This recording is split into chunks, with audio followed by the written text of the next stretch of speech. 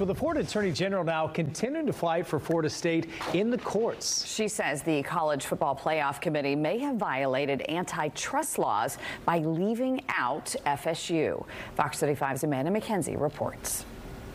Attorney General Ashley Moody says she is spearheading a civil investigation into possible contracts and conspiracies concerning the college football playoffs decision. Posted on X, formerly known as Twitter, she released a statement saying that no rational person or college football fan can look at this situation and not question the result, adding that the NCAA conferences and the College Football Playoff Committee are subject to antitrust laws. She says what happened to the Noles after winning the ACC championship has college football fans in Florida and across the nation wanting answers. She says there is a need for more information after an unprecedented decision made by a group of 13 people in secret that for the first time ever left an undefeated Power 5 conference champion out of the playoff.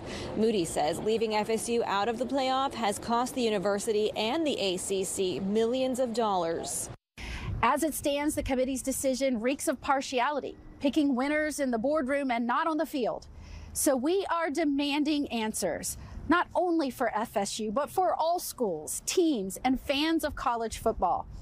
We sent a subpoena to the committee demanding all communications related to the deliberations, documents showing compensation of members, and vote tallies, including who received access to those votes, who was present during the voting.